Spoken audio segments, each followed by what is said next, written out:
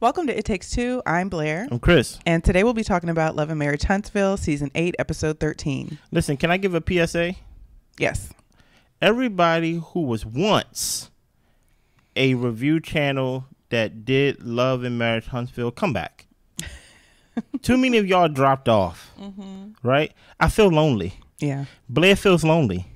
Come back. I like watching all the reviews. You get what I'm saying? I ain't gonna lie. Not all of them. Okay. But I'm just saying, come back, because the more I look around, I'll be like, oh, a lot of people just dropping off. Like they're not doing it no more. I don't want to be the only ones. I believe in this crew. I honestly don't know the plot anymore. We just riding. But we just riding. Exactly. You ready to walk us through this ride? Let's go. Let's go. So Mel is having a property preservation class. Yep. She has in the field training, so she has some of her students with her to go around looking at this house. She also shows the class on Zoom for other students who are not there. Okay. Well, Mel ends up calling Sunni because Sunni does renovations and she knows that they're talking about moving to Huntsville. So Mel is hoping that Sunni isn't trying to be petty with his move to Huntsville. She asked if Sunni is going to come to Kimmi's event, and she will not be attending. Okay. Fair. That's fair. Actually, I found that very interesting that she didn't come, knowing that she don't really have a problem with Kimmi and vice versa. But, but still, it is what it is. So we go to Chris and Nell's house. He is trying to get some of his agents to buy a suite on like a baseball field. But they end up talking about how the session went with Dr. Francis and how they're both kind of feeling about it after the fact. Nell doesn't exactly know what the therapy did for her. She wants to know why is it about her and not about the kids and the issue as far as them not being able to take care of their own business. Yeah. So Chris says that Dr. Francis was trying to find out the foundation of the issue, and Nell says that she understands that they call you because you listen. She goes from 0 to 100, but it's hard when she's the giver, never receiving, even though she doesn't mind being the giver. She just would prefer them to stop asking so she can recoup some things that she's given. Okay. But she says she can listen and take the advice. And Chris tells her that sometimes, or we'll need to change some of our ways so that way the kids can change as well. Listen here, Nell, I don't know if you know this, but you are their mother. So how they are, who they are, is because of you. You get what I'm saying? Like, I don't know if you've been doing something as a pattern and you've been cultivating this behavior in them, that they come and you give and you give and you give and you give, and now you mad that when they come to you like this. Right. Like you are complicit in this. So one person you don't want to be is someone who lacks accountability. Just take it on the chin and change. You get what I'm saying? Change. Everybody change. It's not the time to point the fingers. What did you think about this scene? I was glad that they talked about it. Kind of had like a meeting after the fact, so they can really see what they got out of it. What are they actually going to work on, like for real, not just what was done or said in the session.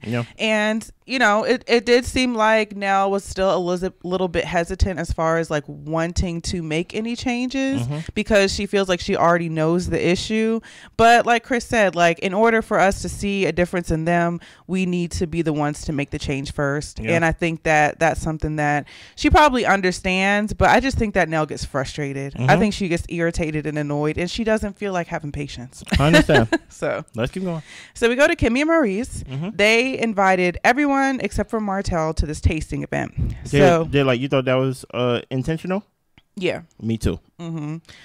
So they're having it in this building, so they own a building, and they are having a tasting by one of the chefs who's interested in becoming a tenant in one of their buildings that they purchased. Okay.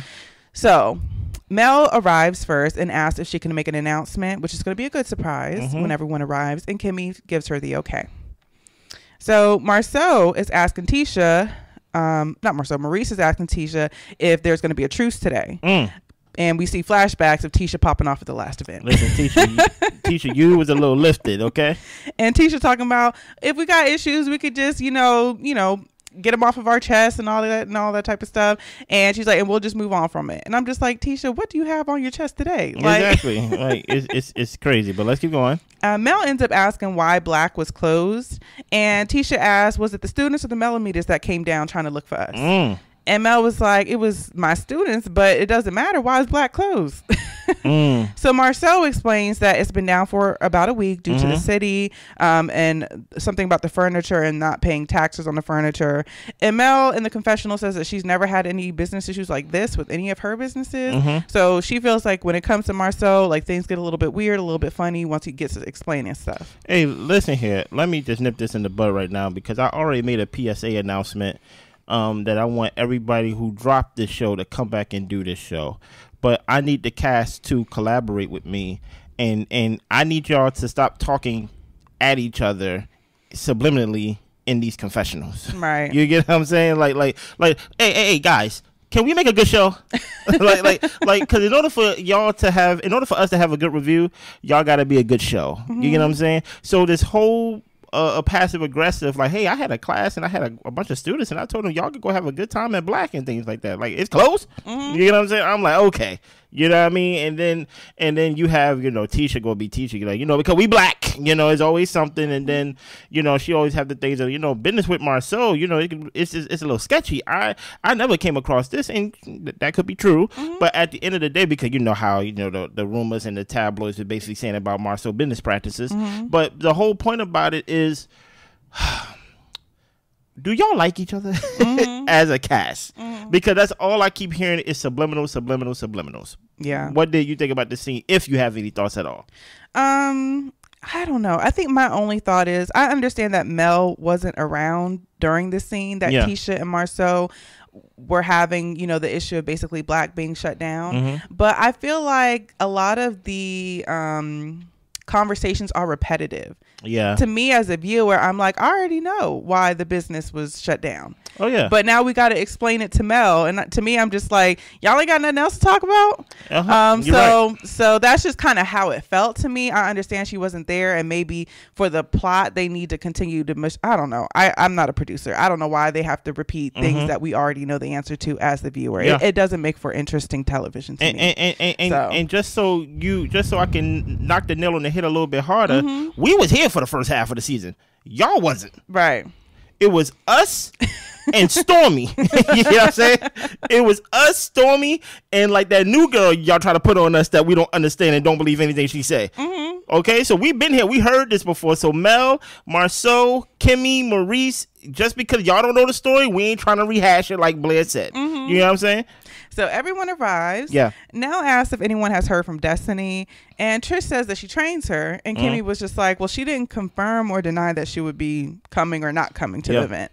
So Nell asks, what Destiny has been saying or thinks about the Sunni situation. And Trish says that she has a few choice words for some people. And Tisha was like, is Kimmi included? I'm like, what are we getting started on already, Tisha?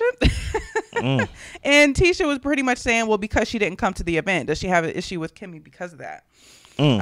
So basically nobody answers Tisha. Okay. Kimmi explains that her situation with Sunni is that Sunni was supportive during production when she was dealing with her cancer diagnosis. And so that's why she has like a sensitivity to Sunni and, didn't mind like spending time with her. Okay. So Kimmi says that there are two Nell first says, well, it's not like she was coming for Maurice though. So it's like easy for you to say when she wasn't trying to come for your man. That's fair. So Kimmi tells them that there are two sides to every story. Her point in finishing things is basically like, what's his name? Moses should have ended things more directly and clearly with Destiny. Yeah. And she thinks that Moses is more culpable in the situation versus Sunni. Okay. However, Stormi thinks Sunni and Moses are both culpable. Okay. Chris says that Sunni was doing her job, and sometimes people get it mixed up as far as like friendly being a friend. And Tisha was like, no, they've hung out, and Nell agrees that they have hung out in their own free spare time as friends would do. Okay. And Kimmi just kind of chalks it up to the fact that everyone is having their own different perspectives, and that's what makes the situation a little bit more murky. Well, Nell says that Destiny took it hard when she spoke to her at the gala that Stormi had. And someone asked Nell, like, did the stories match? And Nell was like, not between Sunni and Destiny, but Sunni and Moses have literally sounds like they rehearsed their story. And listen, they went on the podcast and do it. They do it on the show. They make sure that they got their lives together. And Tisha doesn't know why Sunni acts like she's mad at Destiny when she's the one who stole Destiny's man. Well, Chris sold a house to them, so they are serious about moving to Huntsville. Oh, so he actually sold it, or like he had plans to sell it? He said he sold it. Oh, okay, nice.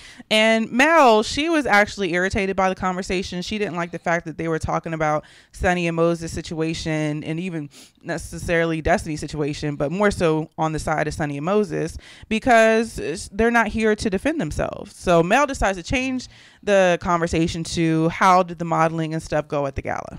And this is what Blair Point is saying. Like, we're rehashing. This is not an episode. This is a review. Exactly of what has last happened. season, and we're like, hey, Carlos, whoever's in charge, you should have just put us right in St. Thomas. Exactly, right? like you get what I'm saying? Like, just everybody just show up and we on the beach. I don't care how we get there. We don't care about the packaging. We don't care about the surprise with the bottles and things of that nature. We know the story. We are literally one of the few channels that review this show. You get what I'm saying? So I think there is a lot of old information with old perspective just coming from people who've been gone for the first half of the season, coming in and basically like, well, I don't like how y'all talking about Sunni and Moses. Well, okay, well, that's just how it is. I don't know why Mel is using this situation to be basically a defender of this, especially since she is a victim in her situation, in her marriage and things like that. I understand, and I said it before, y'all could go back and look at the first half of the season, that I did not really respect Destiny's point of view when it came to, you took my man Moses, not my husband, not my fiance, but my boyfriend. And I'm like, hey, Destiny, you're divorced. Like you've been married, you got a kid and things of that nature. This little relationship is not that important that this should be your story. But when you can't talk about nothing because you got a gag order, then it's like, then all you got. Then you have to talk about this story. So yeah, I understand. So everybody's saying, the gala went well, the modeling went well. Yeah. And Kimmi said something along the lines of like, oh, you had your husband up there doing that or whatever like that. And they make it clear that, oh, Ken is not the husband. Yeah. He says that marriage is the goal, but they just have some loose ends to tie up. It's not loose ends. She's still married. Like, y'all make it more sketchy than what it is. They really do. I'm like, just say she's still married to the guy. People will understand that. Like Maurice was married at one point. You get what I'm saying? They accuse you of Kimmi of basically coming in the middle of his marriage. So guess what? Just say, Ken, hey, we're still married. They will understand. They're you get still what I'm married. saying? Yeah, exactly. So Marsau says they still married, rather. So Marsau says that Marquez came to Black. Yeah. And he told him that he owed Ken a thank you. However, it's fair that Marquez feels a way because you came into the situation while they were married. There was some type of pre-relationship. Okay. And Ken explains that it was never a relationship. Okay. Well, Marsau was like, well, there was some conversation going on to where you came in to where the conversation needed to stop. So clearly something was happening that wasn't all the way copacetic. Come on. So then they started trying to ask for the timeline. Yeah. So Tisha and Marquez were separated 5 years ago, which was 2019 is what they say. Yes. And then they said that they have been together for 2 years. It kind of took a little bit of additional questions to get that answer because you're like, been together that we seen each other or been together that we ain't seen each other? Come on now. And then Marsau asked, what year? Like what year did y'all start talking, whatever? And that was around 2015, 2016. But the first time he saw her in the gym, he ran away, which was around 2019 to 2021. So that's like, that's a whole 3 year gap. So there was a pre-relationship or at least y'all was talking DMs or doing whatever before y'all saw each other. Okay. And Mel tells them, like, look, some people can't understand that you can have a conversation with the opposite sex and it not being anything. Some people can't do it themselves, so that's why they can't imagine that is possible. Stop right there. Mel, right message, wrong messenger. Because I'm like, Mel, you're a victim of basically martell line and you saying this is somebody who is nobody. Who end up being baby mama. Right. You get what I'm saying? So I find it very interesting in this way.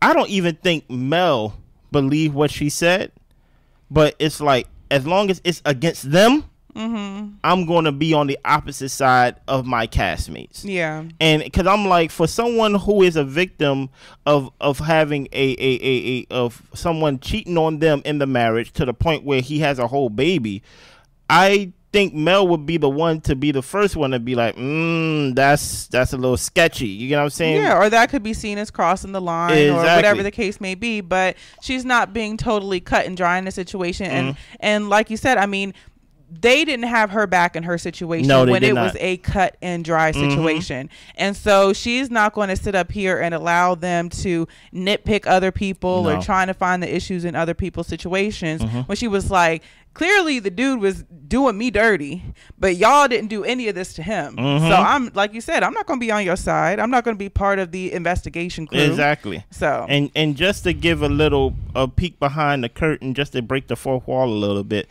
I think her name is Tisha. Is her name Tisha? The new girl. Tricia, right? She was, in my opinion, not being completely honest in that Carlos interview with Heavenly. And Ken was better. You get what I'm saying?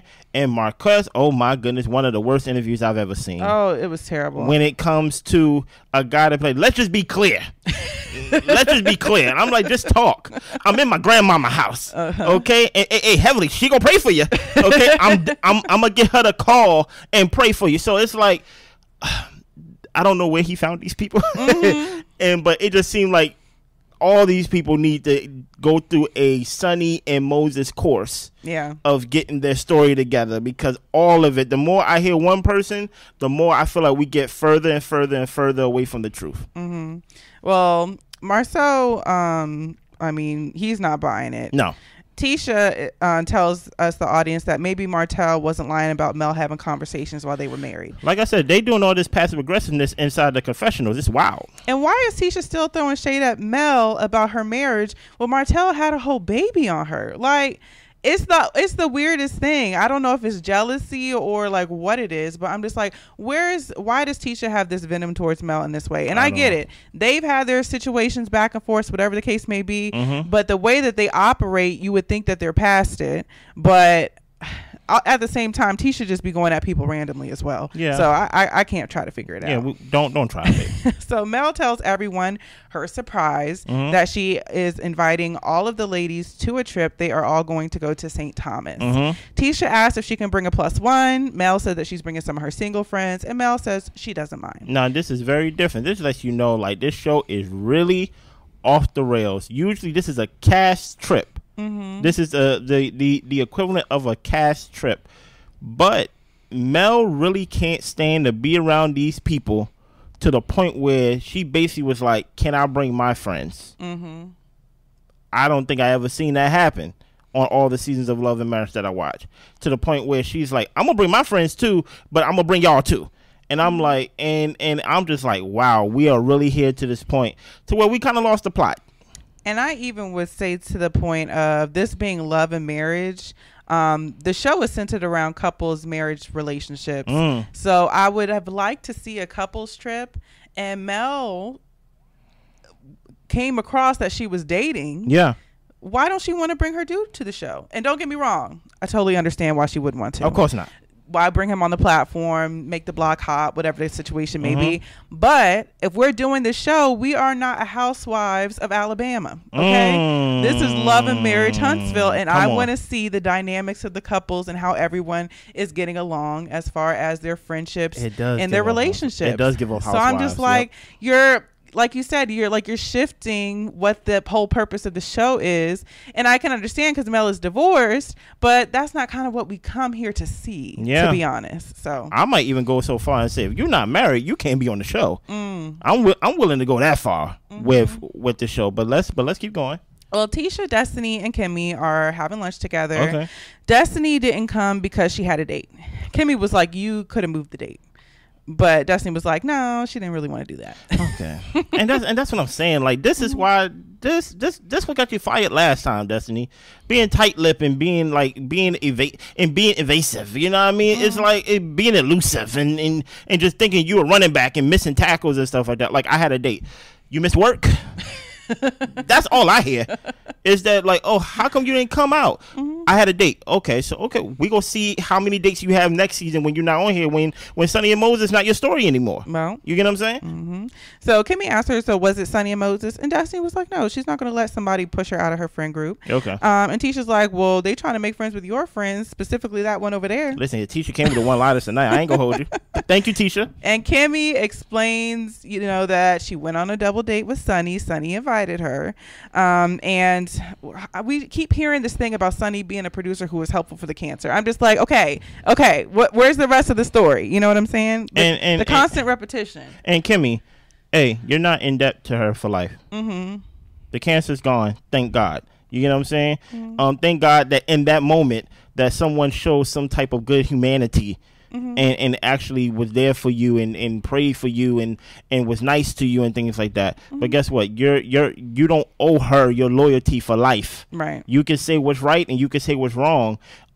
Because the same way as you are there for someone who has cancer morally, you got to still be morally when it comes to right and wrong. Mm-hmm. That's just how I view it. And Destiny was like, okay, so Sunni showed you her heart, mm-hmm. but they are dragging it. And I'm like, Destiny, you better hope they drag it. Please, because they sold the season to us with this storyline already ready-made, and I feel like you are just letting it drift to the side. And I'm like, so what else do you want to talk about? If you don't want to talk about this, what are you bringing to the table? Mm-hmm. I don't know, because you didn't come to the table. You didn't come to Kimmi's event. You didn't. I don't know. So everyone has been clear that they are Team Destiny, that if anything were to go left. Okay. Destiny brings up the Martell and Trish situation about her going to his house, the DMs and all of that. And Tisha says, well, you know what? We'll have plenty of time to ask her what happened. And Tisha presents Destiny with a girl's trip gift, saying that Mel told her that she could invite a +1, so she is going to bring Destiny. Well, Kimmi says at the end of the trip, we usually accomplish things and have a resolve. So this might be something that is possible for you and Mel. Well, Destiny tells Tisha, when the last time you've been to one of Mel's events uninvited? Well, Tisha. Yeah, you got escorted out. But Destiny is going to pray on it. And here's the thing about that resolve. It's a fake resolve, meaning that so many new things pop up at the trip that they resolve what happened on the trip. Not so much of the problem that somebody may have outside the trip. Right. So it's not like at the end of this trip, Mel is going to be part of the cast again, and basically everybody's going to be nice to Mel and vice versa, and people that people are going to be genuine exactly with each other. No, yeah. That's not going to happen, Kimmi. So don't misrepresent that. Okay, because we seen your flashback clips and it was crazy on that 4K TV of you basically calling Martell a nice guy over and over and over and over again, and that's when Mel basically clocked you. It was like, oh, you really don't believe that he got a baby on the way because you put it in the back of your head because you believe he's a good guy? Oh, I'm like, oh, that do not look good on my TV right there. So it's just interesting, but let's keep going. So Mel and Sunni go shopping. Yeah. And Mel tells Sunni straight up, these ladies are not checking for you. She wanted to give Sunni a heads up because she would have wanted someone to give her a heads up if she was in a situation. And she tells her, like, look, you might be uncomfortable, so I want to give you the space to decide if you really want to come to the trip. Yeah. Everyone at the event was pretty much rooting for Destiny.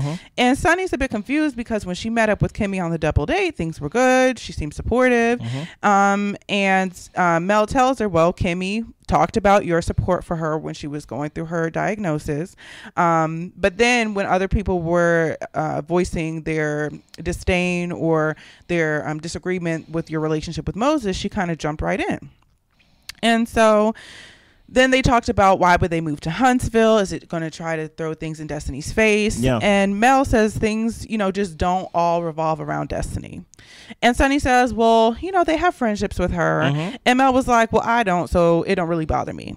And that's still weird to me, this whole Destiny versus Mel thing, because it's like, okay, well, it is what it is. Like, y'all need to come together against a common enemy, and that's Martell. But it is what it is. I'm not rehashing that again. Right. And Mel says maybe these women are triggered by you taking a man and they can't put a face to the women that their men have been with, so they're kind of taking it out on you. And Sunni was like, well, if anybody should feel a way about that, I mean, you would think it would be you, Mel. And Mel says, you know what, they're strongly opinionated by your situation, but not when it came to my situation. Kimmi didn't even want to call the girl a side chick, saying how great Martell is and all the flashbacks that we got to see as well. Crazy work.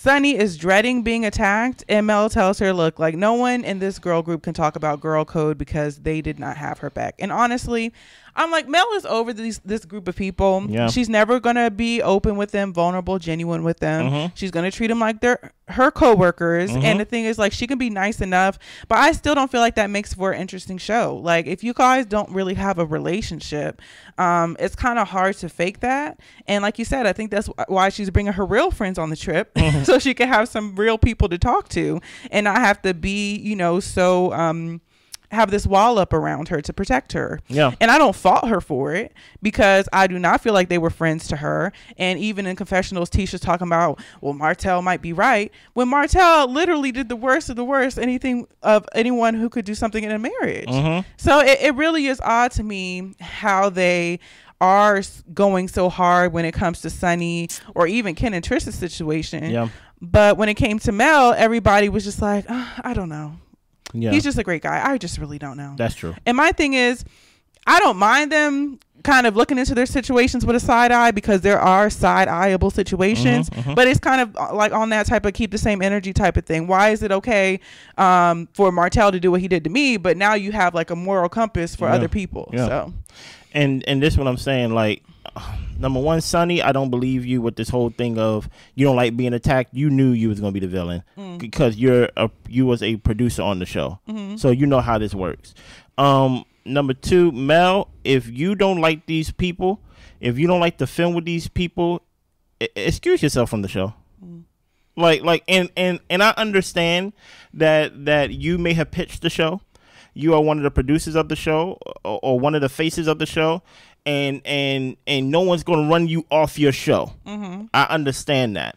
But at the end of the day, you're getting blamed for stuff that you wasn't there for. You're getting blamed for Stormi mess.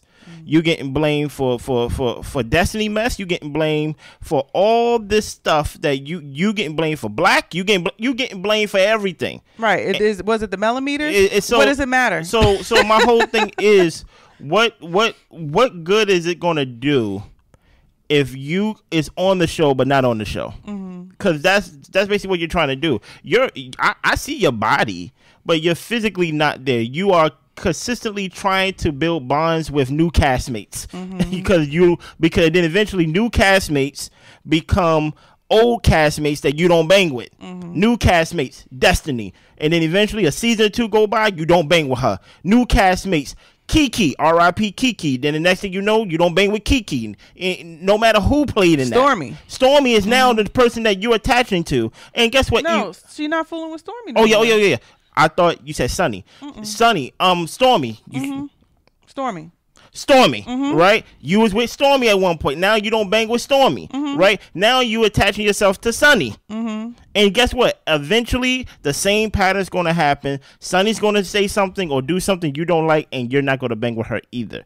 So I don't want to just color it in like the sense of, oh, them girls don't have girl code either. I don't think any of y'all like each other. Any of y'all don't got no girl code and things of that nature. And it's just a Royal Rumble on the show. And I don't know what needs to happen.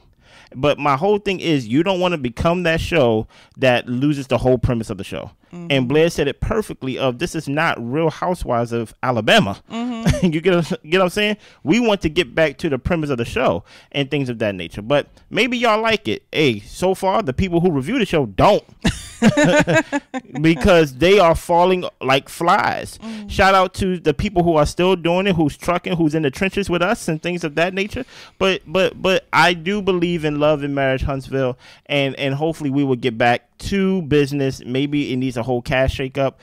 Ken and Tricia ain't that, but stick with us for the second half of the season, and hopefully we'll do a better job as we hope they do a better job. All right. Anything else? That's all I got. Y'all be good. Bye-bye.